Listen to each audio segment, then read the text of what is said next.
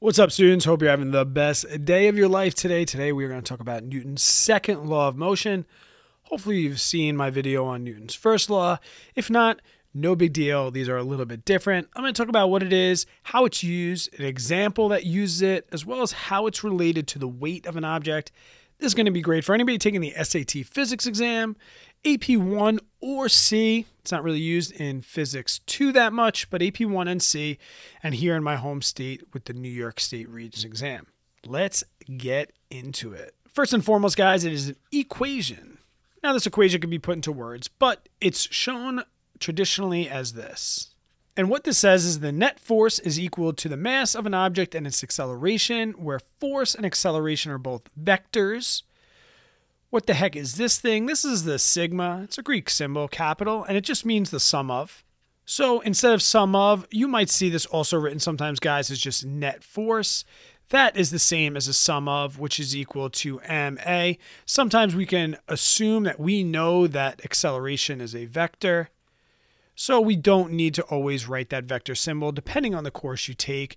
But essentially, the equation says that the sum of the forces acting on an object in its direction of motion is equal to mass times the acceleration of that object.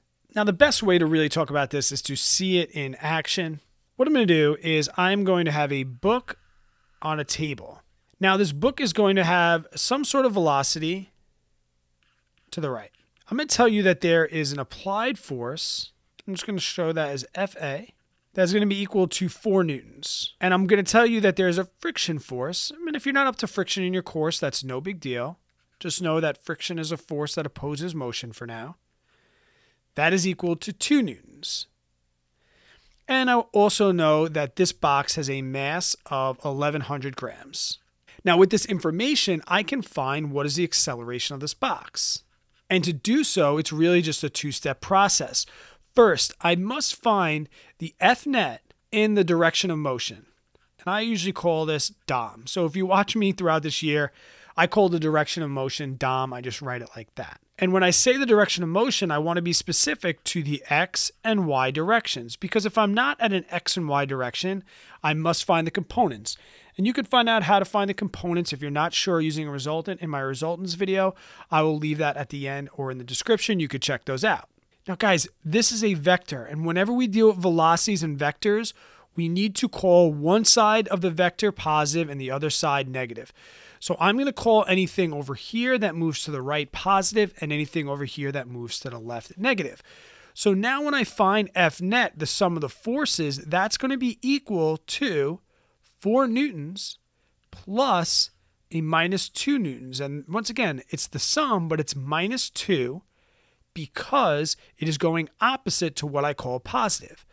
So the sum of the forces in this direction of motion is going to be 2 newtons.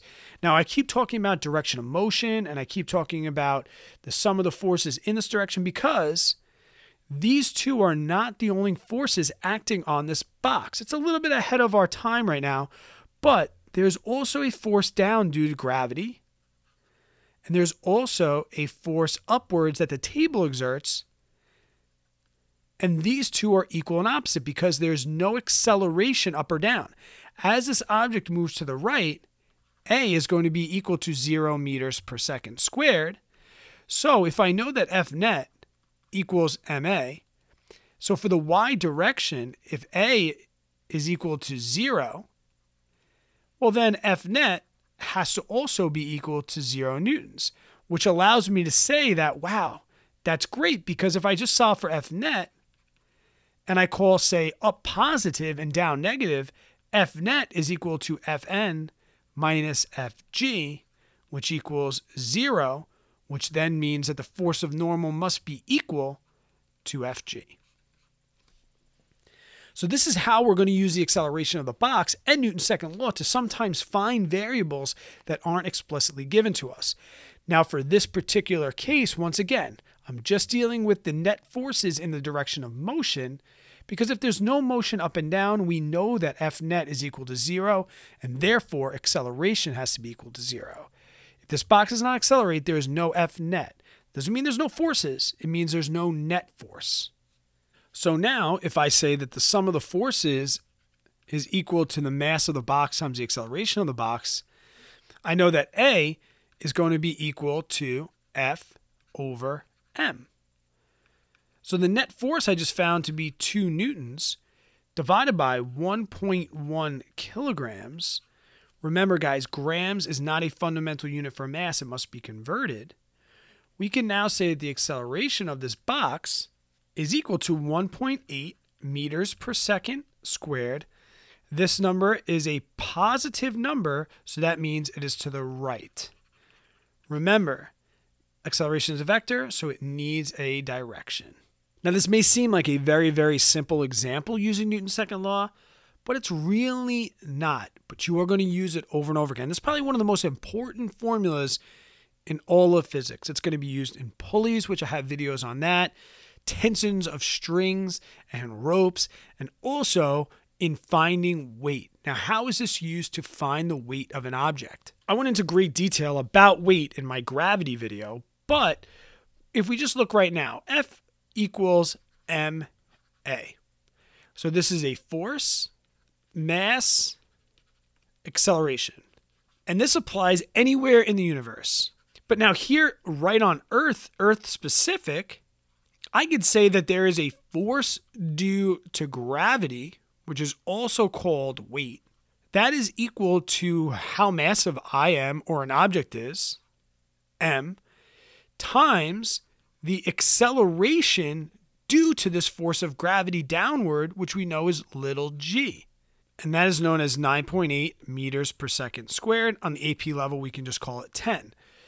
So, for example, if I have a box that's sitting on a table, and I know this box is 1 kilogram, I know that it has a force due to gravity or a weight that it pushes on the floor that is going to be equal to m times g.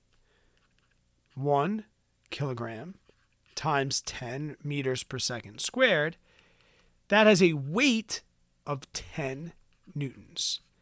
Weight, guys, is a force. Weight and mass are very different. Your mass is the same every single place in the universe, but your weight depends on this little g. You want to lose weight really, really fast?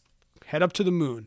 G is about 1/6. So your weight will be about 1/6 it is here on Earth. So that's how we use it to find weight.